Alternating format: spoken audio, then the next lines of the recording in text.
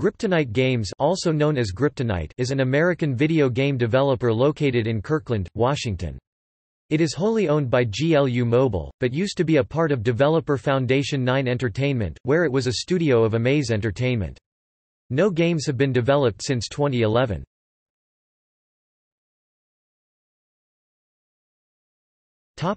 History.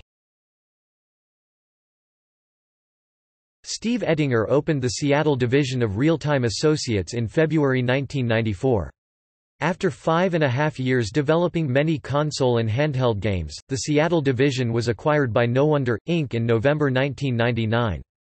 Several staff from the Real-Time contingent continued to work on handheld titles, and became the nucleus of what would be dubbed Griptonite Games, one of 3 internal studios whose names were coined when No Wonder, Inc. renamed itself Amaze Entertainment. The other initial studio names were No Wonder and Adrenium Games. Griptonite's initial focus was on Game Boy Color, Game Boy Advance, and eventually some Nintendo DS games.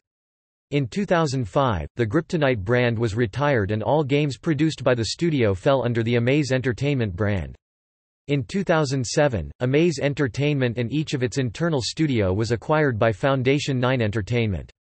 In 2008, Foundation 9 relaunched the Griptonite brand to distinguish and recognize the studio in the Foundation 9 family. Although the name had not been used publicly since 2005, the studio was still widely referred to as Griptonite throughout the game industry.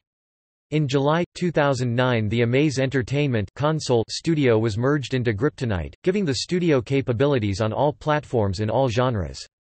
J.C. Connors is the current studio head, while Steve Ettinger oversees the studio in his role of studio VP at Foundation 9. On August 2, 2011, GLU Mobile acquired Griptonite Games.